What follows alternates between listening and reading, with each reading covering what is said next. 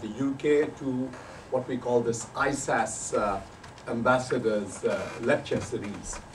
And a very warm welcome to all others as well. High Commissioner Phillipson has been representing the UK here since April this year. Vast experience in trade as well as diplomacy. Especially has been focused in recent years on Iran and in more recent times Libya. He was also a private secretary at number 10, private secretary for foreign affairs to the Prime Minister at the Downing Street. And he will speak to us today on the FCO, or the Foreign and Commonwealth Office, the current objectives, and the place of the FCO in the foreign policy. Now, why would that be relevant to South Asia? Now, contemporary literature on foreign policy analysis tends to be process-oriented with regard to developed states and function-oriented with regard to others. I'll explain this in a moment. Studies of processes focus on institutions and the influence they exert on foreign policy outcomes, which is why, say, in foreign policy studies on the US, we tend to look at the State Department, the FCO, of course, in Britain, Quai d'Orsay in France, or the Auswärtiges in Germany. We also seek to understand how these institutions compete with one another.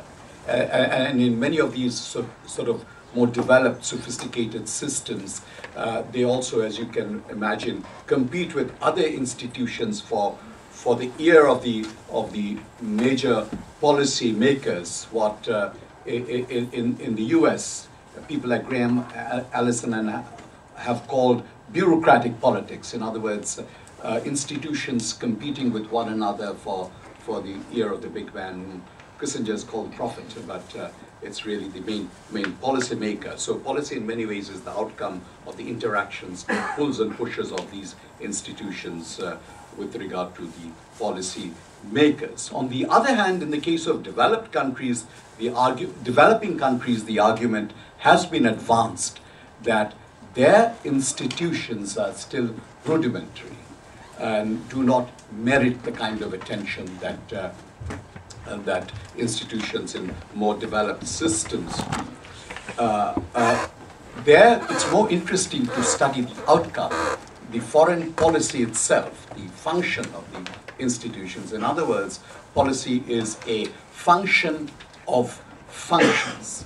But today we are all aware that South Asia is rising. The institutions in South Asia are playing more and more important roles in policy making, in decision making, and certainly in India, Pakistan, and to a certain extent Bangladesh, Sri Lanka as well. And some of these institutions, like foreign offices, are acquiring some of the characteristics of the developed partners. Now, just as for the political system, the Westminster model has been the icon. For foreign offices in these countries, it has been what is called the FCO in London, the Foreign and Commonwealth Office, or the Foreign Office, or simply as the office in the UK. Interestingly, many of the forms that we follow in our offices is the same or similar to that of the FCO, perhaps because of the past historical or traditional linkages. Of course, the Foreign Secretary in the UK is a high state office. It's a cabinet office. However, in South Asia, as you all know, we have retained the terminology, the title, to describe the principal bureaucrat in the Foreign Office, the PUS, the Permanent Undersecretary, as in England and other countries. But in all South Asian countries, we now have Foreign Secretary. Traditionally, it may have been because in India, Nehru was the foreign minister, was the foreign minister as prime minister, and dispatches would not be addressed to the prime minister, of course. No one would address Nehru dispatches. So there was still "My dear Foreign Secretary," where it was addressed to the permanent undersecretary. What in the FCO is called the cryptic telegram, we call the cipher. Is much in the same way it's fashioned on say the introduction. There is then the details, summary details, and conclusion. So there are similarities there. Interestingly, many of our foreign officers have sought to place a private secretary in the Prime Minister's office. Not with great success in our cases, but I'm pleased to see that in the UK. This is now acceptable. In all our countries, the UK inclusive, foreign officers have to compete with other ministries, other line officers, other line ministries, and tend to see themselves as not just one another, or another line office, and still want to see themselves differently, whether they are able to or not. In the case of the UK, we will hear now. In our cases, where we are still striving. So that is why today an understanding of an institution like the Foreign and Commonwealth Office in the UK is important to analysts of South Asian foreign policy and South Asian politics. Antony, the floor is yours. Thank you very much. That is on. Well, it's a great pleasure to be here, and thank you for that warm welcome, and unless I'm wrong, thank you even for wearing House of Commons cufflinks. That's a very nice touch.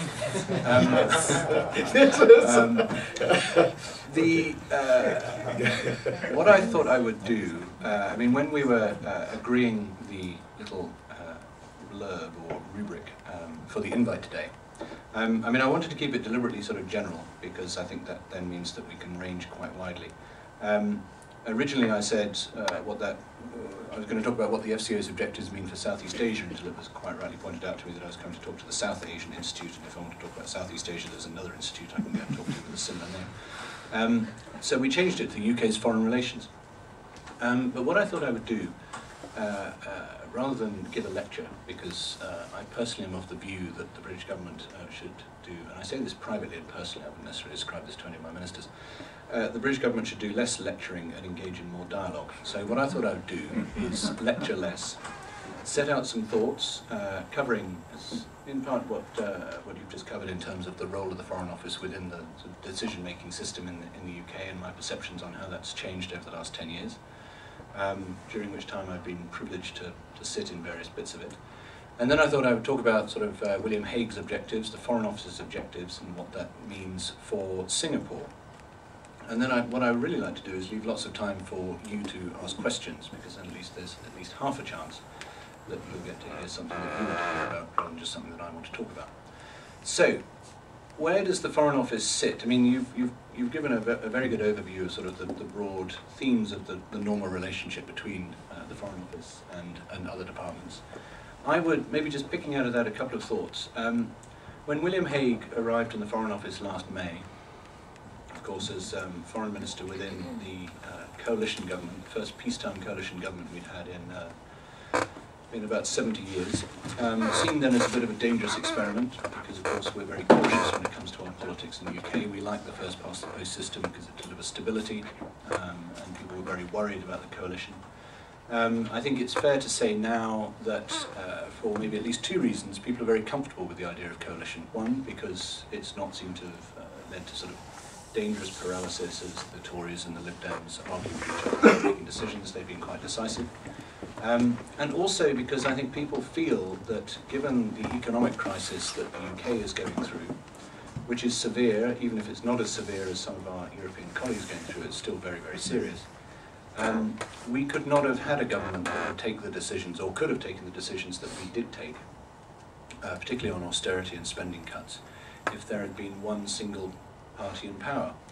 And that's rather oversimplistic maybe, but for me it's because the opposition is now only 1/3 of the parties, whereas if the opposition had been 2/3 of the parties, with the Lib Dems and the Labour Party attacking the Tories, I think that would have put them in a very difficult position. The other thing I would just offer as a personal thought, while I'm thinking about it, is that in large part the coalition is sustained from the very top down. It's the relationship between David Cameron and Nick Clegg that I think has made this work in the first place and is keeping it working now. And that's interesting because, going back to where I started with William Hague, who of course is a politician of very long standing, probably the most experienced politician in the British government, certainly in terms of having held office. Maybe people like Vince Cable would push him for a number of years in Parliament, but Hague was a Secretary of State in the Major administration, was of course leader of the Conservative Party immediately after John Major, and came into the Foreign Office saying two things very, very clearly. One, that he was going to put the Foreign Office back at the heart of international policy making, and I'll come back to them in a second. And secondly, that he had no ambition other than to be Foreign Secretary. And the reason I think he was saying that is because traditionally, of course, if you get to sort of 2, 3, 4 on the list, the chances are you want to be number 1. He, of course, had his shot at being number 1 back in 97, 98, and between 97 and 2001, actually, and it didn't go particularly well. And I think he just wanted to make clear that the only job he wanted to do was the Foreign Office. The only thing he wanted to do was put the Foreign Office back at the heart of government. Now, why did he feel that the Foreign Office wasn't at the heart of government?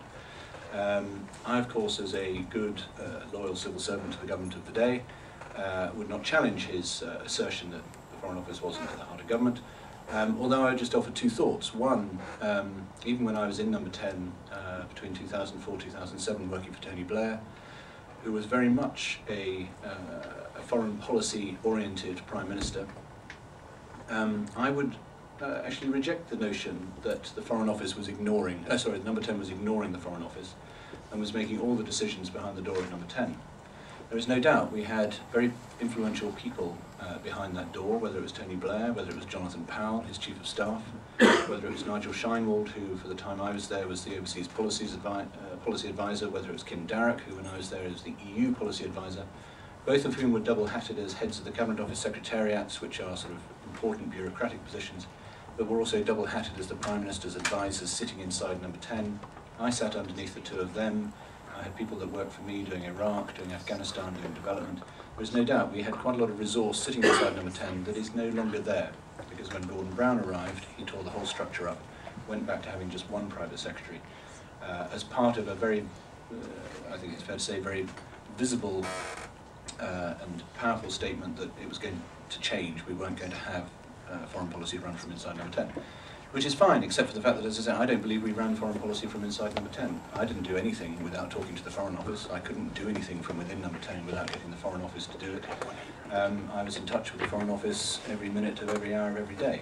I was also in touch with the MOD, DFID, Treasury, slightly more frosty, BIS, DTI as was, Business Innovation Skills as is now, Education. Every department in HMG that has an international network, which in this day and age is most of them. So, William Hague arrives and says, I'm going to move the Foreign Office back to the centre of policy making. It's a nice rhetorical statement. What it actually means, I would say, is three things in particular.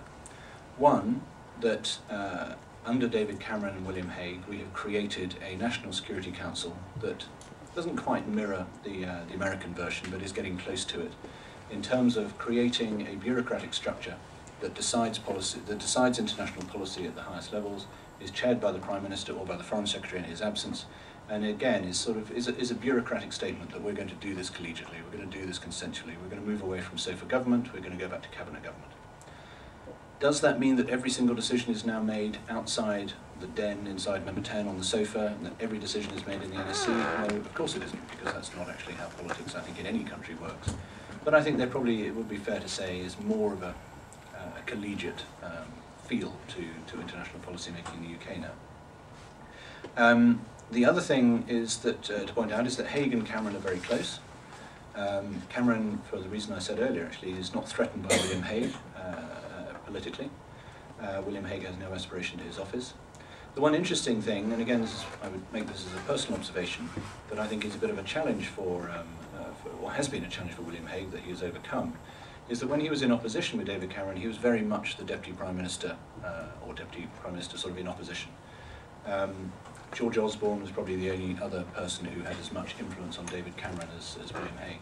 Now that they're in coalition, David Cameron has a Deputy Prime Minister, and his name is Nick Clegg. Also, because William Hague is now the acting Foreign Secretary, there is a reason why lots of Prime Ministers in the past have put their sort of closest ally, biggest threat to their job, in the Foreign Office. It's because you spend half your life overseas, and the life that you don't spend overseas, you spend at home dealing with intractable foreign policy problems.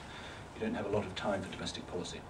So William Hague has gone from being sort of the very clear number two to David Cameron to having a big job that takes his attention overseas, and there is now a real DPM. Now, that I think has been a bit of a challenge, because that has sort of slightly weakened the sense that, that the Foreign Office is the second office of state behind the Prime Minister's office.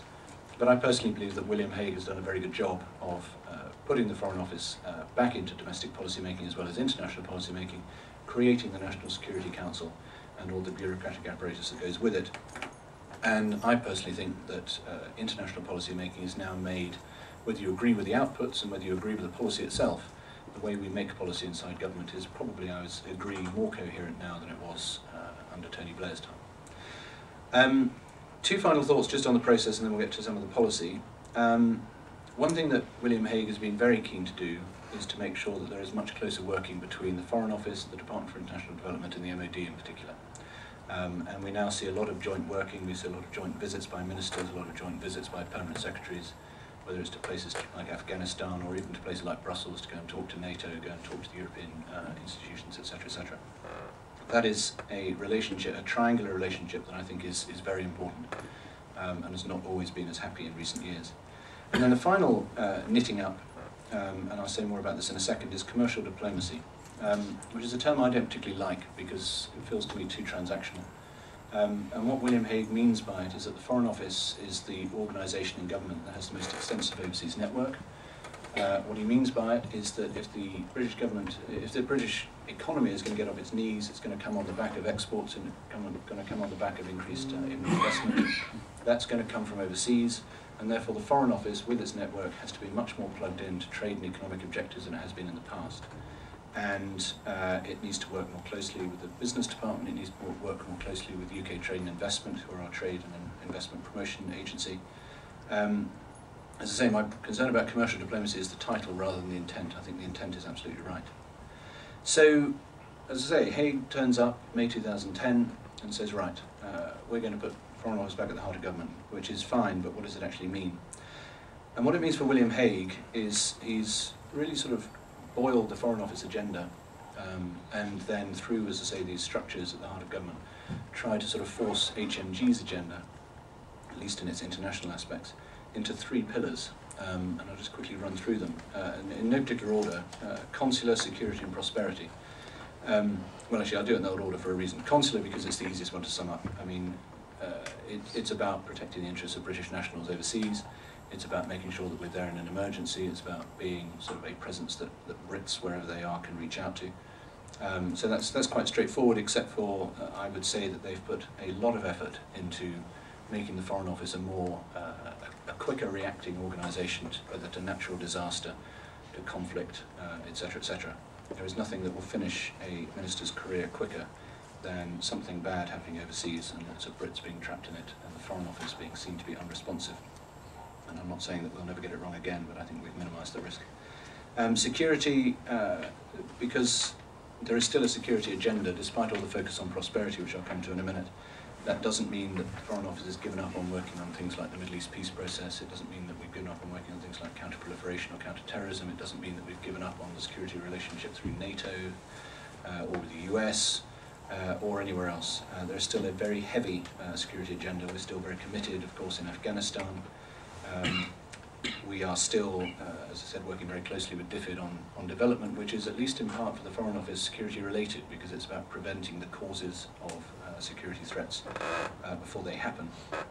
And then of course working with DFID on things like stabilisation issues after they happen. Climate change is also for us a security issue. And a lot of people criticised Margaret Beckett when she first made climate change a big priority for the Foreign Office. David Miliband maintained it, William Hague maintained it, because they both see it in a security context. And then the third one, prosperity, which is probably the most important for me as I sit here in Singapore. Although, having been here for 7 months, actually even before I got here, and certainly having been here for 7 months, I'm not willing to concede that the only thing that HMG cares about in this part of the world is prosperity, because I do think there's a security agenda as well, which I'll come to in a second. Now, prosperity for the UK is a two-step process. The first year, I touched on earlier, was all about austerity, was all about fixing the deficit, trying to restore some credibility to public finances that were rather the worse for wear. And that's been a very tough process in the UK. I personally think that it's about to get tougher, because the second strand of this process was growth. And the plan that the government had for this was that the first year we would restore credibility to the finances, and the second and third year we would start to put in place the conditions for growth. And in the fourth and the fifth year, which tend to be the key ones for any parliamentary democracy with a 5-year parliamentary term, we will start to see the benefits of that coming through in terms of job creation, the growth figures, etc., etc. Now, at the minute, to be blunt, it's not quite working. And that's not necessarily because I think we've done the wrong thing, because I don't. I think we've actually done the right things. Unfortunately, the two key parts of the world in which we depend for our exports, which are the Eurozone and the US, have chosen just the moment that we need them to be picking up in terms of demand to rather go in the opposite direction. So, I think the government will stay the course. I don't think there is any doubt about that. I just think it's going to be quite tough for the next 2 years in the UK. And we'll see. A lot of the austerity cuts were backloaded because we thought that by the time we got to them, we would have sort of the surge, and at the minute it's not going to happen. But they'll stay the course. And in terms of delivering that growth, since the Eurozone and the US are stalled at best, that means, of course, that there is one place that we're going to look to for growth, which is the same place that everyone else is going to look to for growth, which will be Asia. And it's not just China, it's India, it's Southeast Asia, it's South Asia, it's Australasia. And what that means, I think, is, well, some of it turns into rather, in my view, simplistic headlines, like it's about engagement with China or engagement with India. I personally think it's got to be more subtle than that, and more sophisticated. It's about the UK building a presence in parts of the world that are going to develop and going to grow. China and India, of course, are important, but they're not the only ones. And at the minute, at least, the UK exports more to Southeast Asia than it does to China and India, I think actually even combined. Now, what that means for the Foreign Office, just to go back a little bit processy for a second, is that William Hague has engineered what he calls a network shift, which is we're taking resources out of North America, we're taking resources out of Europe, and we're putting them into Asia, we're putting them into Latin America. The challenge for the Foreign Office, and this again is, as ever with sort of these transitional problems, we can't give up on the old agenda. So, as you touched on in your introduction, before I came out here, I spent 2 months working in the Libya political crisis team, because the Arab Spring erupted in February this year. And it just shows that the Foreign Office can't forget about security. There are still big security challenges. There's a big old agenda, which we're wrestling with how to deal with at the same time as we're dealing with a new agenda. In a funny way, that's actually quite exciting being inside the Foreign Office, because it means that it's forcing the Foreign Office to think in different ways. And there are sort of two things I'd touch on there. One is more flexible sort of people within the Foreign Office, more multi-skilled people. William Hague is absolutely explicit that he was horrified to find when he got back into government that the Foreign Office had allowed learning languages to slip down our list of priorities, had abolished the language school and things like that. It's going to take us time to rebuild those things. So in the meantime, the Foreign Office is going to have to be agile and tough. It also means that the second point for me is that the Foreign Office is going to have to get more transparent. Because the Foreign Office, I personally believe, and I didn't join the Foreign Office originally, I spent 7 years in DTI and then some years overseas, and then came back and joined the Foreign Office via number 10, as I said. In all of that time, I've been of the view that one thing the Foreign Office has not got right is its ability to plug into outside knowledge, outside expertise. I think the Foreign Office in the past has been very good at understanding the countries it lives in, but frankly we don't have the resource anymore. We don't have the people, we can't pay to have people all around the world. Which means that we need to get better at talking to people, which, as I said earlier, is why I think we need more of a dialogue and less lecturing. Because we need to tap into organisations like yours, we need to tap into society groups, NGOs, other governments, companies. Companies out in this part of the world spend huge amounts of money analysing exactly the same thing that my colleagues across Asia look at, whether it's the South China Sea or whether it's what's happening in Burma or anything else for that matter. So we need to get more transparent. We need to be prepared to tell you what we're thinking, because we need to know what you think you're seeing as well, because by definition there's more expertise outside the Foreign Office than there used to be. Now what does that mean for me sitting here in Singapore? I think it means being open, it means being transparent, it means being available. I think there's a particularly interesting thing for being a British High Commissioner in Singapore, and this is going to sound horribly oversimplified and you should challenge me on it. But we do of course have a rather sort of, in some cases complex, but certainly deep history in this part of the world. I think we need to spend more time understanding what that history means for our position going forward. One thing I'm very struck by in Singapore, and not surprised by it, because I'd anticipated it to a degree, unlike other parts of the former empire, there's very little colonial baggage in this country. If anything, there is still a lingering sense from 1965 and 1971 that we left too quickly and too precipitately. Singapore, I think, is one of the most open places I've ever been in terms of a government that wants to talk to people from all around the world. And they want to talk to the UK, not only the UK, this is not a sort of an exclusivity thing. They want to talk to anyone who has a global view, they want to talk to anyone who aspires to sort of influence things that are happening across the world, and the UK still aspires to do that. So the challenge, therefore, for me is how to set Singapore in the context of this new policy narrative in London. And in one sense that's quite straightforward, because Singapore is certainly a country focused on prosperity and economic development, so that's quite simple. The challenge I have, to be really honest about this, is that London is very focused, when it looks at Asia, of what it calls an emerging powers agenda. And my problem with that is that Singapore to me is not an emerging power. It's not going to be a power in the same way that China is, because it's never going to be that big, and I think they would be the first ones to concede that. And it's not emerging, because, unless of course by emerging we mean disappearing over the horizon in front of us.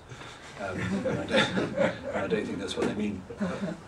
It's a mature economy, we have developed links, and it's the gateway to trade and investment in Southeast Asia, and in some cases it's the gateway to trade and investment in China and India.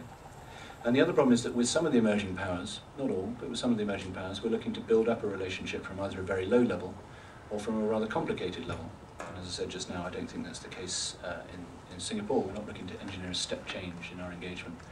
We're looking to, again, put it simplistically, to halt a gradual decline, I think, in sort of the UK's engagement in this part of the world and build it back up a bit. So that is what basically I see as my job description, my day job. I did a piece of paper for London the other day and said that I thought we needed to focus on three things. We need to focus on our profile, back, as I say, to understanding sort of where we came from. What does it mean to be British here? There's a lot of Britain still here. There are 700 companies, 32,000 expats. The British Club, the British Association, the British Schools, the British Chamber. There's a lot here. And in a way, it's almost, there's almost too much. We don't stand out. We're sort of almost part of the furniture.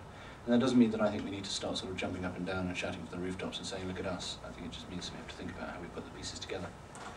And then, as I said earlier, I think we need to actually take this concept of commercial diplomacy and broaden it out a bit. I talk in terms instead of prosperity diplomacy, which is that the HMG should be using all of its overseas assets, of which the Foreign Office is still the major piece, to do whatever it can to support the prosperity agenda at home, to support British companies, to work with, to work on the international sort of regulatory agenda, to work with companies like Singapore and things like the G20.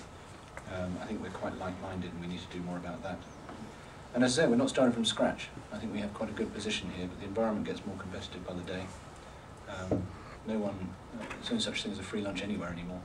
Singapore, I think, is prepared to work with us, but they're not going to wait for us to sort ourselves out. They'll work with whoever can suit their objectives, and I think that's absolutely right. So that's really what I spend my life thinking about here.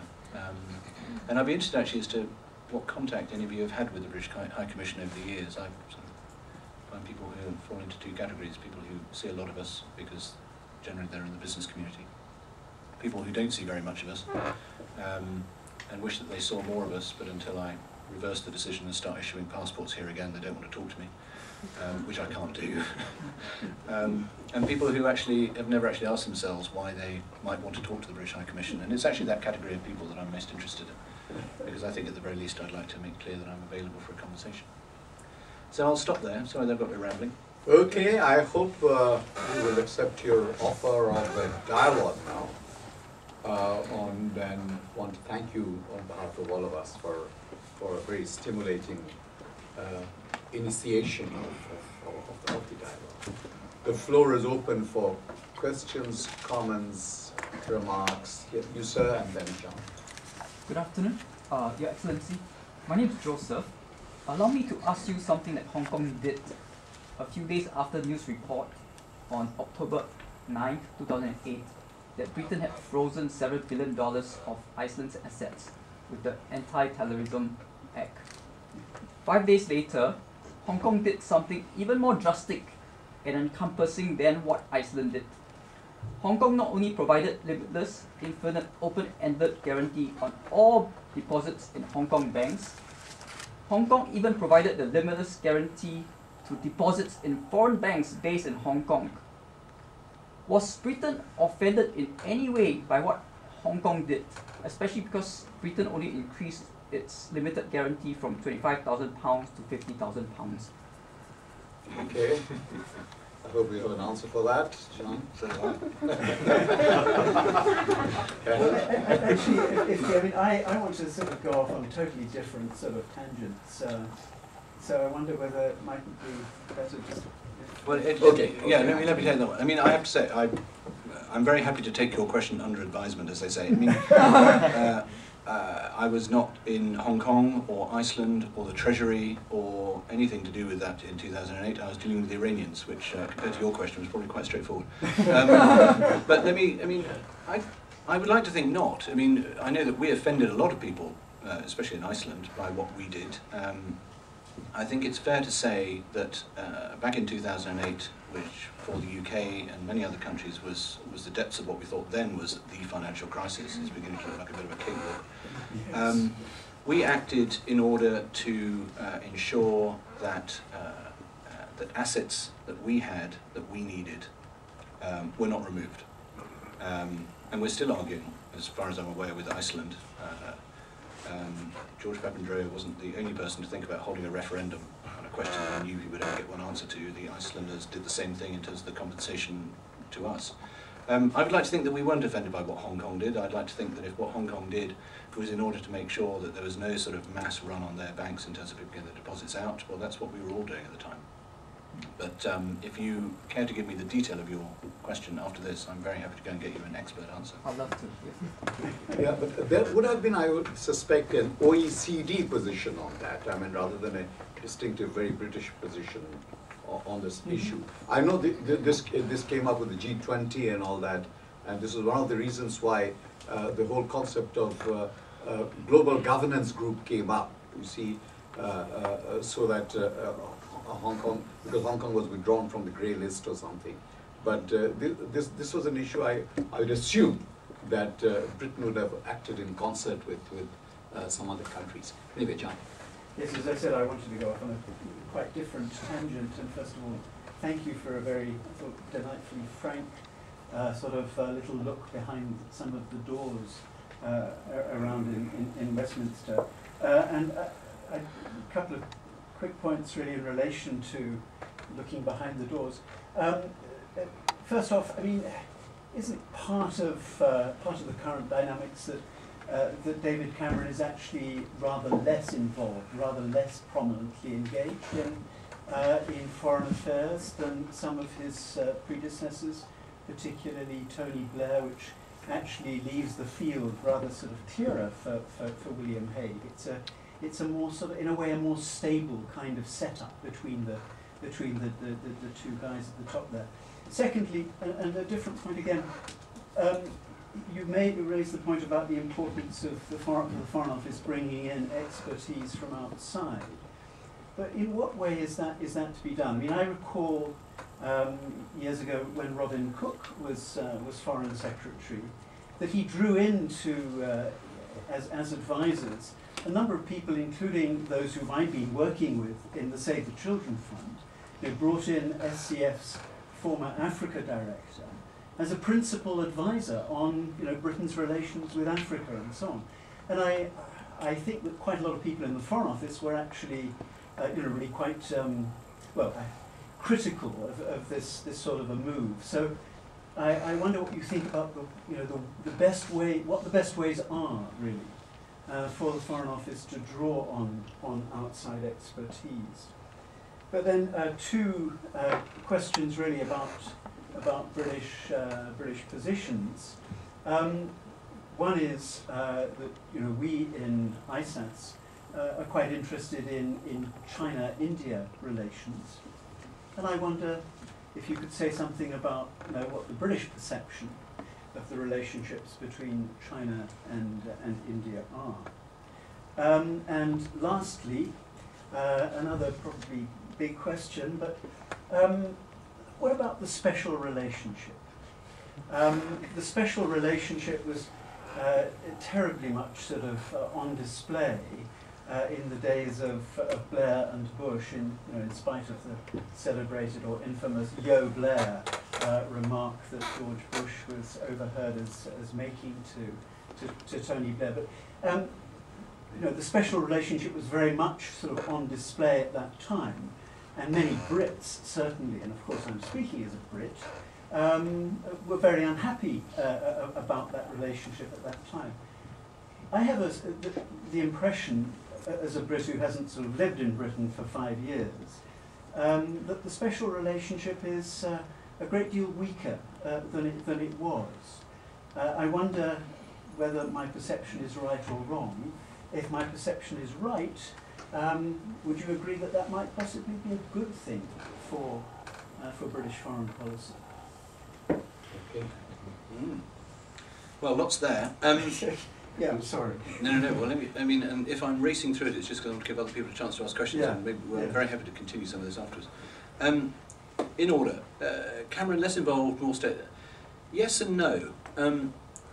I don't believe that any Prime Minister will ever be unengaged from the foreign policy agenda, because Britain, for as long as it aspires to be a globally active power, is going to be, the foreign policy agenda is going to be a big part of any Prime Minister's job. I think I probably would agree that he is less... Tony Blair, he made a Chicago speech in '98, and that, I think, and then after that, of course, Iraq started to sort of, 9/11, of course, 2001, then we went into Afghanistan, then we went into Iraq. So, whether he chose to or not, foreign policy was always going to dominate his Prime Ministership. In ways, actually, that I think he would probably argue he regrets.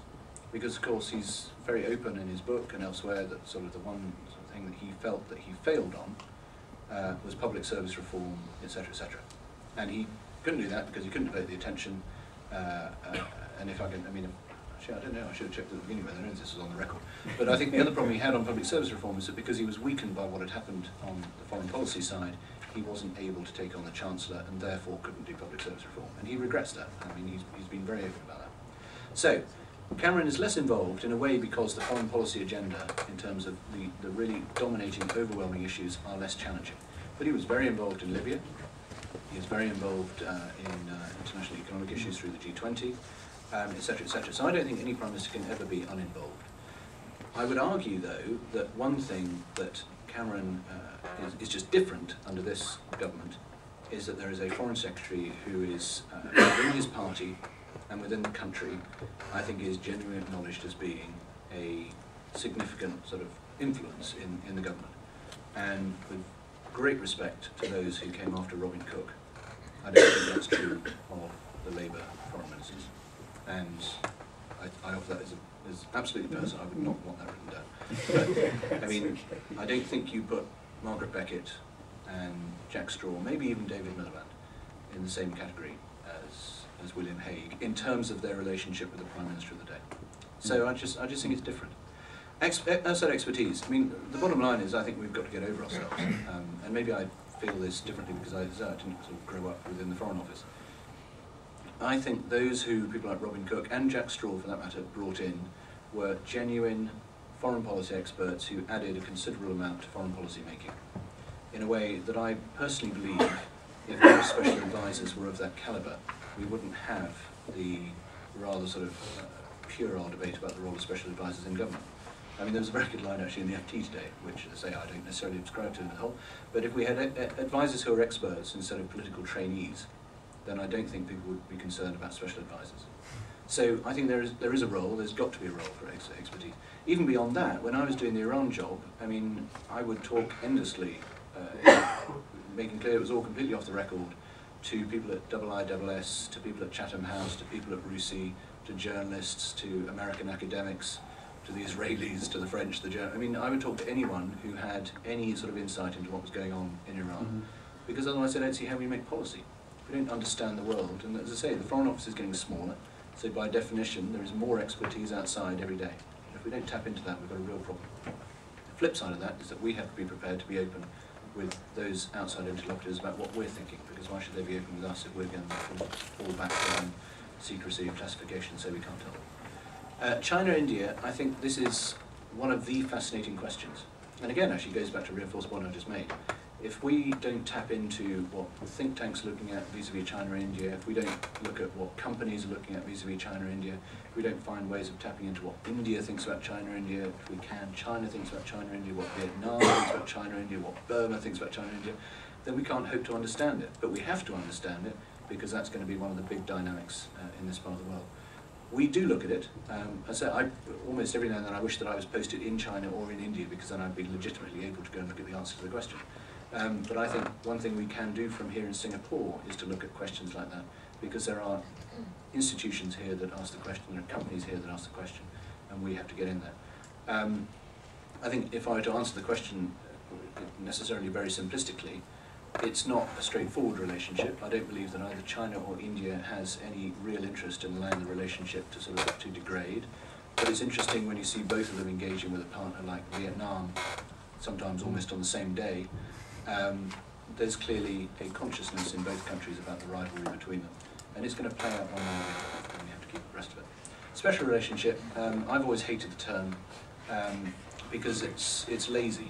It suggests that we don't actually have to invest anything in the relationship, we just claim it's special and get on with it. I was in St. Petersburg on the day of Yo Blair, and it was one of those moments where your gut sinks, you think, great, I'm going to spend the next 2 days dealing with press lines to take. The point for me is, actually, I just thought I couldn't understand what the fuss was about. I mean, Bush is a particular character. It's just his personal style. It wasn't demeaning to Blair. The fact he said Yo Blair, the fact he did it while he was lolling back in his seat chewing on a bread roll was not demeaning to Blair. It should have been your Tony, no, he calls everyone by their surname. It was just, that's how he deals with it. If anything, it was a mark of respect. The fact he was completely comfortable with it. But it didn't look good, and is it weaker now? I don't think it's weaker in the sense, the British government is still completely committed to its relationship with the US and still invests a lot in their relationship with the US, and we would certainly not want to think that we are any less important to the US, but I don't think we think you just stick a label on it and stop working at it. Some hands going up at the back. Yep. Professor Robert Jeffrey. As someone, you've worked in the Middle East a lot, you'll no doubt have worked a lot on energy. What's your reaction to the Australians apparently being on the brink of selling uranium to India? Any kind of reaction, you could say none at all, but that'd be a perfectly valid reply. But does it have implications, do you think, for British policy in any way on the NPT and so on? Well, again, my gut reaction is that it would be a much simpler world if the rules that were out there were abided to by everyone. But it's not a simple world. I mean, once we got through the UK and the US doing the deal with India on sort of engaging in trade with them outside the NPT, I mean, so it's not simple, it's not straightforward. I personally would have thought in today's economic climate, if Australia is sitting there on a valuable commodity, there is someone out there who wants to buy a lot of that valuable commodity, and the system is allowing other people to sell it to them, why wouldn't you want it? I don't think it makes the world a more dangerous place. I mean, say the one I worked closest on was Iran. I can imagine that the Iranians will stick it into their narrative about double standards and all the rest of it, but that's quite a deep, rich narrative already. I don't think it can change anything fundamentally.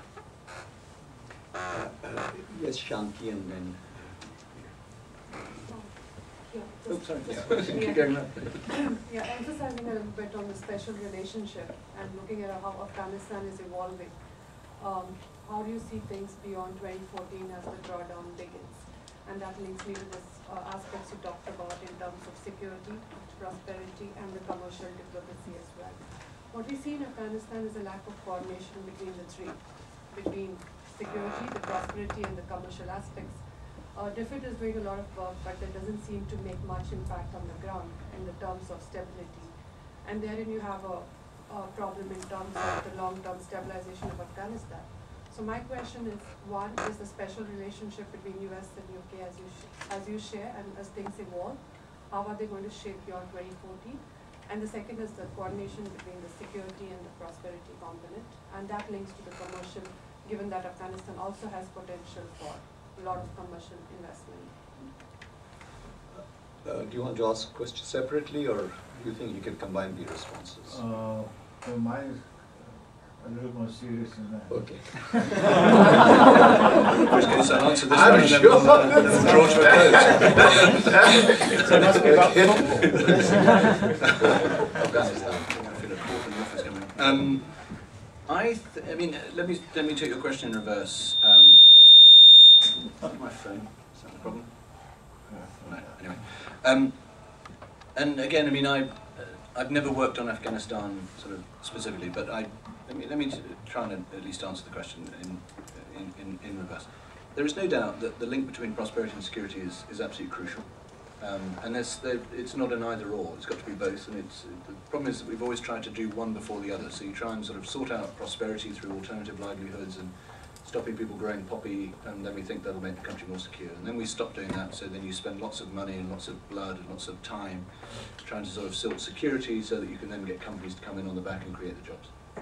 And I think my personal view would be that both of those were never going to work, because you've got to do both at the same time, because they either feed on each other or they destroy each other.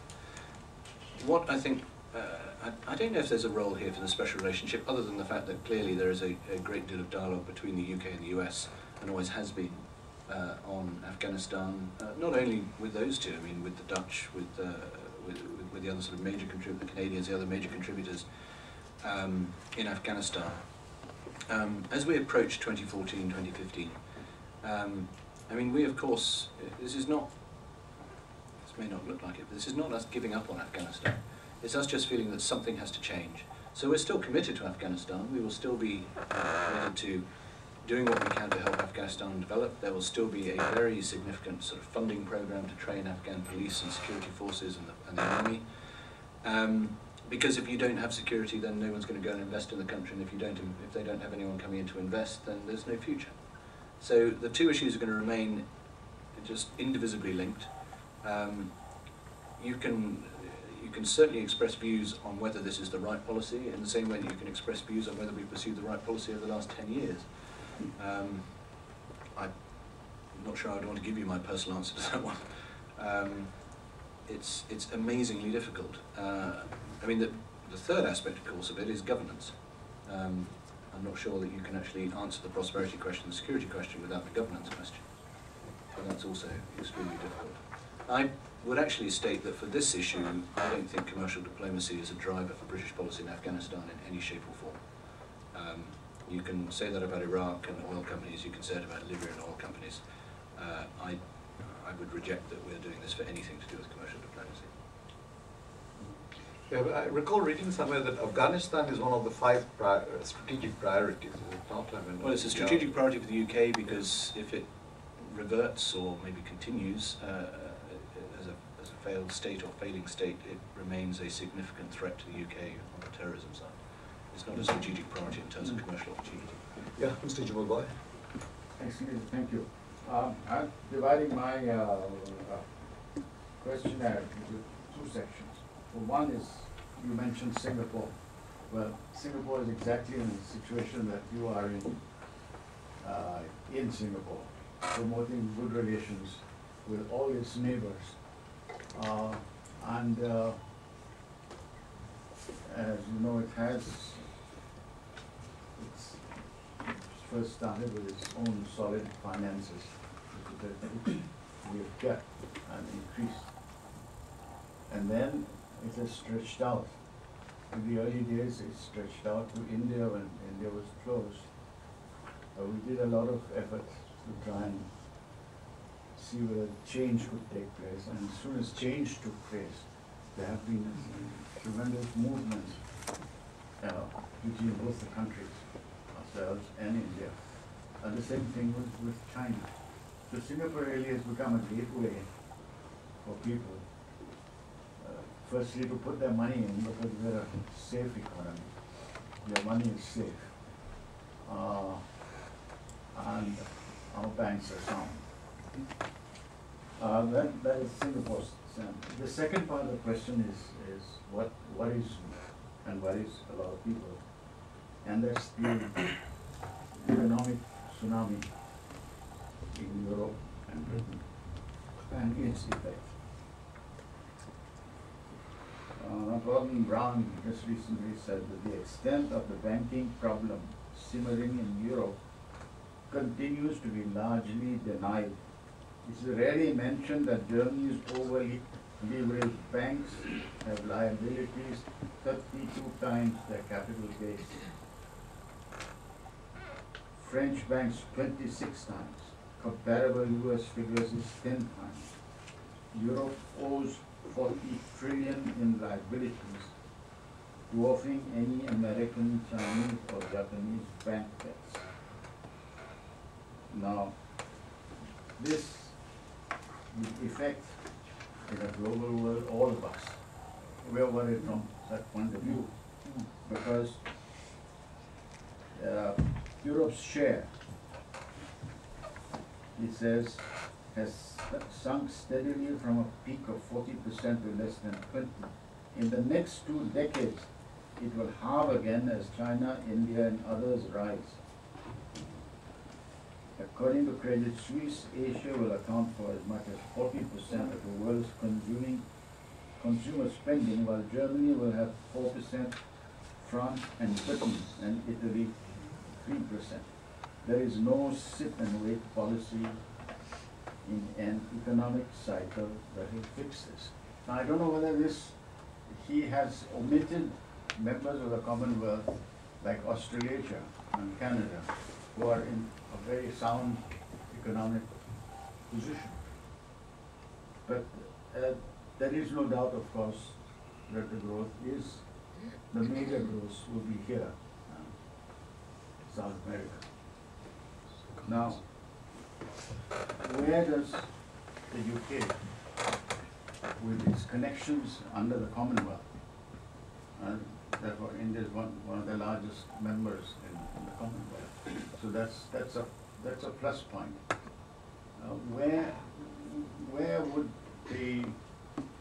what's going to happen really to the UK? The wisest thing you've done is to keep the pound away from the euro, so you don't have that that problem.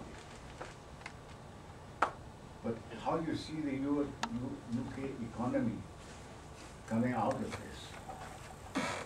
Well, as I said earlier, I mean, I don't disagree with any of the analysis that you just offered. And as I said earlier, it's going to be a very, very tough few years. We are not immune any more than anyone else is to what is happening in the Eurozone, and so I would still refer to the US as well, because I don't think their economic troubles are behind them. I mean, I'm not an economist, but the way I sort of tend to see it is that the US has a big problem in terms of a mushrooming deficit. But they're okay because they can just keep passing legislation and keep lifting the cap and printing the money, and away we go. The EU can't do that. It can't print the money, and it can't just sort of ignore the deficits. So I think what is happening in the Eurozone, and again, this is not necessarily maybe some of the economically correct terminology. I mean, it's deeply worrying. I mean, Italy is not gone, but is still in a very, very precarious situation.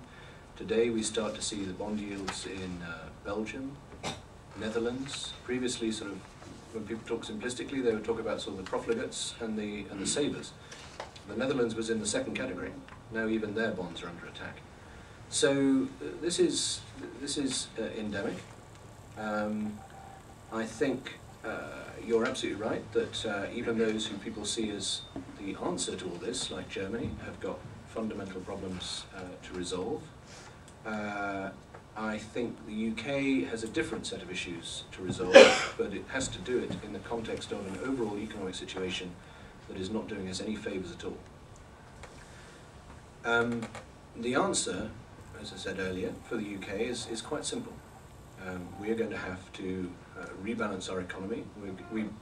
I think we've done quite a lot of restoring sort of credibility to the finances, but as I say, some of the effects of this have yet to hit us, and they get worse as we get into the 4-year spending periods.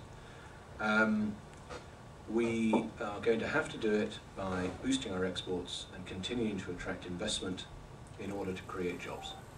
Now, the one thing that is encouraging is that, and it goes back to your point about the pound, the fact that the pound has devalued against most major currencies over the last 2 years has certainly helped the exports, so that's a good thing. Investment, we have retained or maintained the level of investment. It's not fallen away in the last year, including 80% of the investment that comes from Singapore and Southeast Asia that goes to Europe, goes to the UK. I think we are still able, it's not easy, but we are still able to tell a story about the UK economy that is attractive to overseas investors, including from this part of the world. We are still able, indeed we have to tell a story about the UK economy that distinguishes it from the Eurozone. Now, actually, well, I shouldn't say this next bit because it's probably about another 10-minute discussion. There's a whole set of issues that come out of what is happening in the Eurozone and the solution to the Eurozone that are deeply challenging to a British government that is not in the Eurozone and is very, very worried that decisions taken to increase the fiscal consolidation of the Eurozone and maybe even the political consolidation of the Eurozone, what do those decisions mean for the UK in the context of the single market and the future of Europe? Maybe, as I say, that's probably a separate lecture.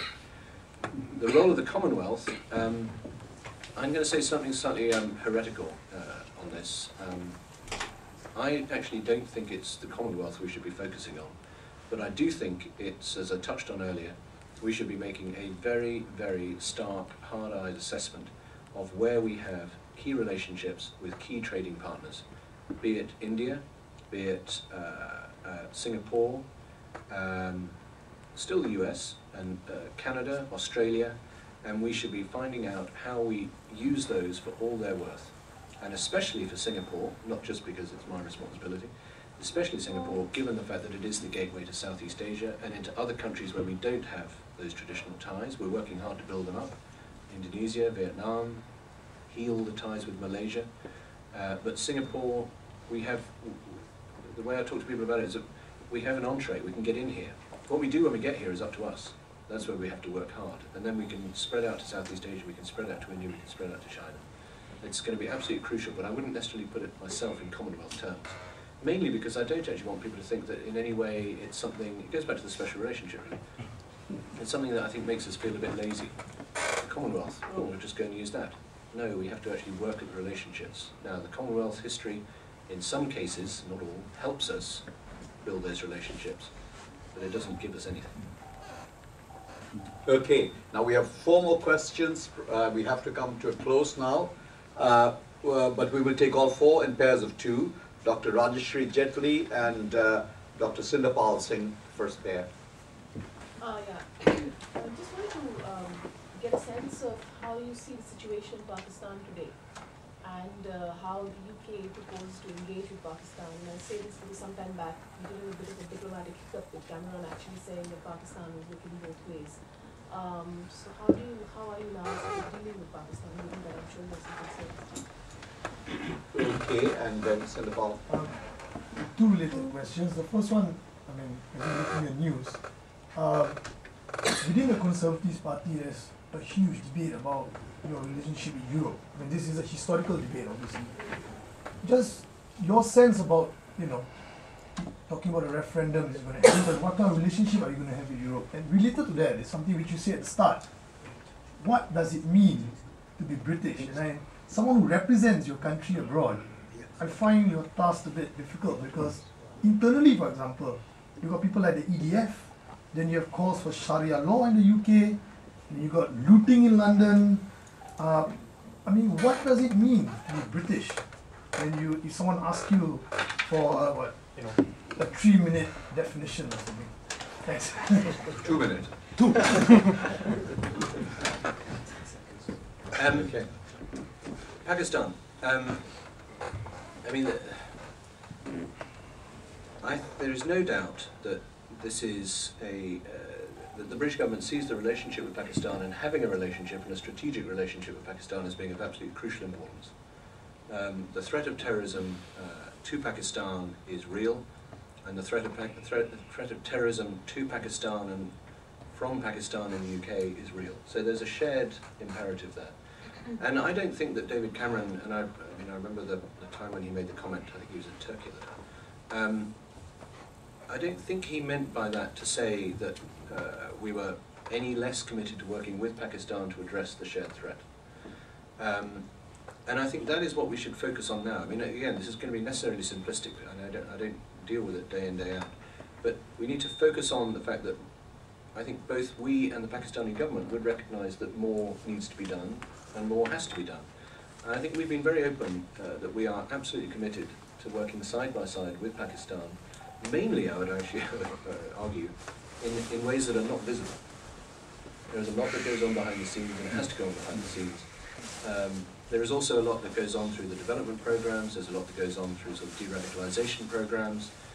This again is where I think there's more scope for sort of the British government, the Pakistani government working with civil society groups, with NGOs, and people who don't sort of come into this debate with baggage in the way that probably HMG does.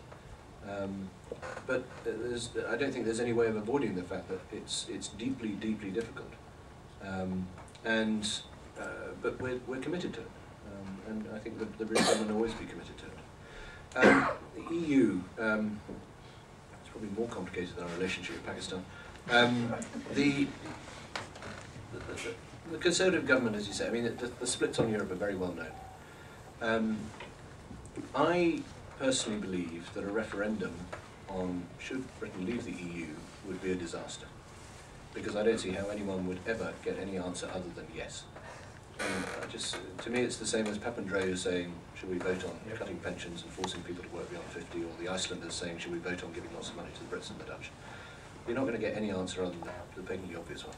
That's not to say I don't believe in democracy, I don't believe in referenda, I just think I have the time and the place. The Conservative government, this is why speeches from David Cameron, including the one a couple of days ago, are having to straddle the two lines, that we are committed to the Eurozone doing what is necessary, we're committed to seeing more fiscal consolidation, but you cannot do it in a way that means that Britain's legitimate interests in the future financial regulation of the 27 and the future regulation of the single market is undermined. And that is the responsibility of the European institutions, the Council, the Parliament and the Commission. But it's a tightrope. And there are lots of people in the UK, not just within the Tory party, and you mentioned some of them, who would love to see him fall off this tightrope, because that would suit their rather narrow, one-dimensional agenda, whether it's those from the English Defence League or those from campaigning for Sharia law. I personally, the riots in the UK, I just thought that was opportunistic. Something kicked it off. Lots of people went out, including lots of people who actually had no reason to go and riot, somehow bizarrely got caught up in it. I mean, including sort of educated, rich people who suddenly found themselves sort of with a boot full of stolen goods, and then found themselves in front of a judge. Which is not, I mean, I think it's more complex than just a function of economic instability. And that's not to say we shouldn't understand what it was.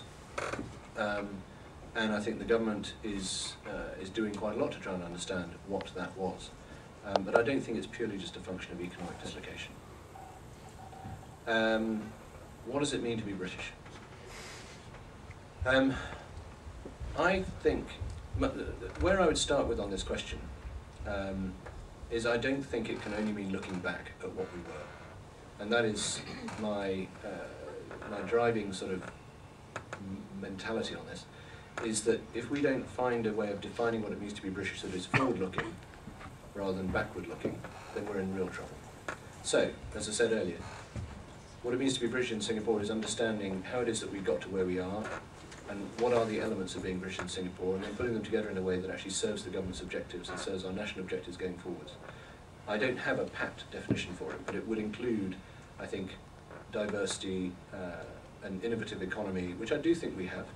It would include tolerance, it would include a global outlook. I wish it would include confidence. I think we do ourselves down. Again, not to say that we do not have huge problems, but beating ourselves up every day, whether through the media or any other means, I don't particularly find all that constructive. But I clearly need to work on that answer. Okay, the final two questions, Dr. Manwar and You Mr. had a question that you raised. Okay, quick one. Okay. I can do three. Oh, you go three. Okay, Quick one. you try and do it in 3 seconds.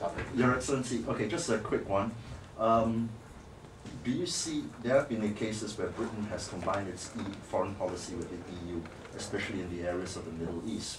Like you talk about the quartet, it's the US, the EU, Russia and the UN. Britain has by far and away the most effective military in the EU. It's tried to, it was a lead partner in the Libya case. Do you see cases where Britain will try not to act, especially in areas in the Middle East, not act as part of the EU, but as a bridge between the US and the rest of the world's position on areas in the Middle East, where I would say that Britain has special advantages as the former colonizer in much of the Arab world? I think my one is maybe Similar, related okay, to- all right, yeah. My one is Second actually three. on your area of expertise, that is Iran. I mean, what do you think is going to be the British policy, especially in context of the current comments that Iran is going to be attacked next, on one hand, and on the other hand, the international community is concerned on that. Your questions more or less on the same lines? I No, hope? very different. No, but I can No, take it. okay. But you'd like to take it anyway? My name is Sanjay. I'm one of the 32,000 Brits living in Singapore. But I've been away from the UK for a number of years now. I've been working in development for about 5.5 years in South Asia. So my question is very much development oriented. The Conservative government has placed a great deal of emphasis on development, especially development in South Asia. How do you see the role of the FCO in driving the development agenda along with DFID? DFID has a large representation in India, in Bangladesh, in all South Asian countries. How do you see Britain's role in development, and how do you see the FCO's role in development in the next foreseeable future? Actually, I might take that one last, because then I can end on a positive note. I mean, the European foreign policy, as you say, there is now, and we've signed up to this. We're in agreement with this. There is something called the European External Action Service that other people loosely call sort of Europe's diplomatic corps, which drives conservatism out.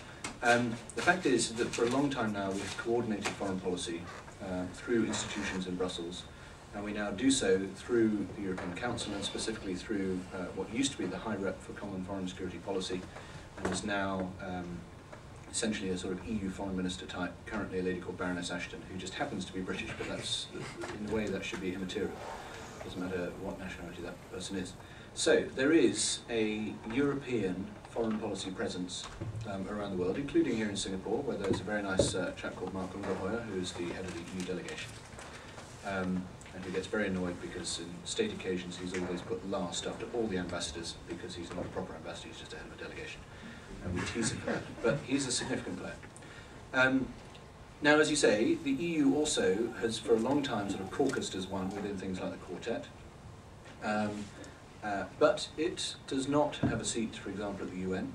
It does not have a seat on the UN Security Council, or let alone, it does not have a seat in the UN General Assembly, let alone in the Security Council. And the UK would still insist on the fact that foreign policy is a matter of national competence, and we have the right to represent ourselves, even in areas where the EEAS is playing a role. So, for example, earlier this week, the European delegation goes along to the MFA here to carry out a démarche on climate change policy ahead of the Durban meeting, and the UK government goes with them, along with the German government, the Swedish government, etc. So we still have national roles. And that's quite complicated, especially going back to the earlier question in the context of a Conservative Party that is deeply split on this issue. Most of them think that the European External Action Service should never be invented, should be abolished, and we should just do this bilaterally. I think, though, that David Cameron and Conservative moderates, and certainly governments of the past, would argue that we are greater than the sum of our parts if we act together. The question is whether we can do it in a cohesive way. I'm not sure that the French would agree with your assessment that we're the most significant military power in the EU, and I would concede that the Libya campaign was very much a joint UK-French effort, which actually is itself the culmination of about 10 years' worth of dialogue kicked off by Tony Blair and Chirac in Le Touquet in 2004, I think, which has been a big push to try and have more sort of UK-French cooperation, because we see ourselves as the most significant military powers in Europe, not only because we're the biggest, but because we actually have an inclination to go out there and use it, unlike some of our European colleagues. And so we want to work with the French, not least because we want to stop the French pursuing their sort of historic ambition of creating a proper EU military structure to rival NATO. A, because we believe in NATO, and secondly because we don't think anyone has the resources to do NATO and an EU structure. And the French objective is not to boost NATO, it's to do NATO down. So, it's complicated, but nowhere near as complicated as the second bit of your question, as to whether the UK has any advantage in the Middle East as the former colonial power. I personally think that the UK should have more to offer in the Middle East, not because we're the former colonial power, but because I think we actually know the Middle East, or should know the Middle East, better than others, partly because of the colonial power, but we need to downplay that, but also because I think we should have invested more in that part of the world, built relationships, not least through our royal family, their royal families, which is quite unique to that part of the world. And goes back to what I said earlier, that the Foreign Office is only going to be effective if it understands the world that we live in and can understand how to work with people, but on an equal basis, not on a colonial to colony basis. And in no place is that more important that we don't look like a former colonial power than Iran. Because a big part of the Iranian narrative is that we just want to go back to being the colonial power. Indeed, it's one of the few parts of the world where we can give ourselves a little pat on the back because they think we're more important than the Americans. Because they see the Americans as the great Satan, they see us as the little Satan, and then they give us the honorific of calling us the wily fox, because they think that we are the brains behind American brawn, etc., etc.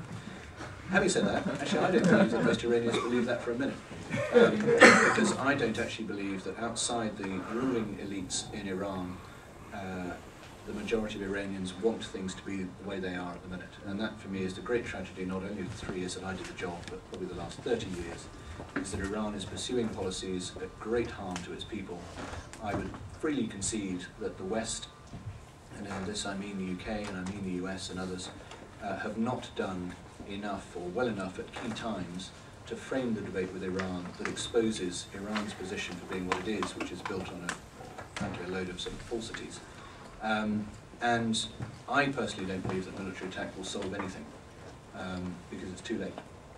I don't believe that Iran wants to build a bomb in order to destroy Israel. I don't believe that Iran wants to build a bomb in order to dominate the Middle East. Actually, I'm not sure that most people in the Iranian ruling elites know why they want to do what they're doing. They just find it too difficult to change course. It's too much of a challenge for them. You think the Tory party is divided, go and try the ruling elites in Tehran. And that's why it's so difficult, because you can't take that sort of morass of issues and boil it down into a straight yes or no. We just have to keep trying. The European Union, and through Cathy Ashton, the Americans somehow, if they can bring themselves to do it, need to keep finding a way of reaching out privately, ideally, rather than publicly, and trying to see if we can't sort of stop this before the whole thing falls off a cliff. Finally, FCO and DFID. I think that one of the things that has worked better under this government, not necessarily because it worked badly under the previous government, is the relationship between the FCO and DFID. I think the Secretaries of State get on very well, they talk to each other a lot. It's not a sort of a challenging context in the way that it has been under some previous Secretaries of State in both departments, not all. The bottom line is that DFID has the money, and the Foreign Office, I still believe, needs to understand what it can add to DFID's mission through its political relationships, through its understanding of the countries that they're working in. But it's got to be a partnership, and I think it is a partnership, especially in places like South Asia, where actually the DFID is bigger, not only in terms of money, but in some cases in terms of personnel. Which means that although we talk a lot about sort of common platforms and things like that, in most places that will be based around a Foreign Office platform, I think the Foreign Office needs to be open to the idea of in some countries that being based around a DFID platform. But the bottom line is they're both pursuing the same objective, which is the security and the national interest of the UK. So you don't see DFID being pulled out of India anytime soon. I mean, it has been raised. Absolutely, absolutely. No, I don't think so. Or at least let me put it this way, and this is not meant to sound like a facile answer. If we do it, I hope we do it because we've concluded that DFID can no longer make any contribution to India. And I think that's something else. Yeah, it's a very strange relationship though, is it not? I mean, India doesn't claim to be a major recipient country, but DFID has the largest program in